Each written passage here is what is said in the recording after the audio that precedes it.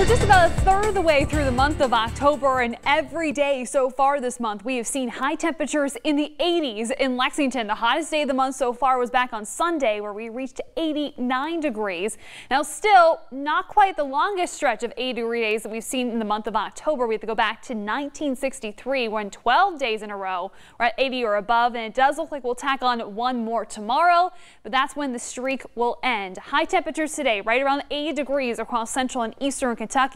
Then, as a strong cold front blows through overnight, temperatures will tank. We'll only be in the upper 60s for a high tomorrow, even chillier as we look ahead to Friday, as our afternoon temperature will max out in the upper 50s and will continue to bounce around the 60s through the weekend and even into much of next week. So outside right now, it's 70. It's warmer right now than where it's going to be for a high temperature tomorrow. Skies still mostly clear over downtown Lexington, but as we go throughout the morning, those clouds will be thickening up as we await the changes that are going to come with that strong cold front that will march from west to east over the next 24 hours or so.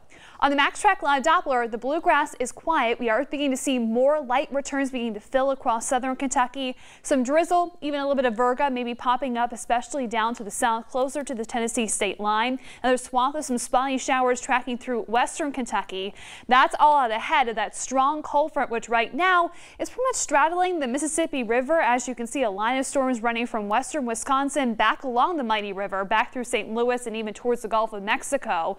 We're on the warm side right now. Meanwhile, on the flip side, snow is falling across Nebraska and also Dakotas, even into northern Minnesota this morning. It's not going to be getting quite that cold here in the bluegrass, but we are going to be seeing a sharp drop off in temperature once that cold front swings through.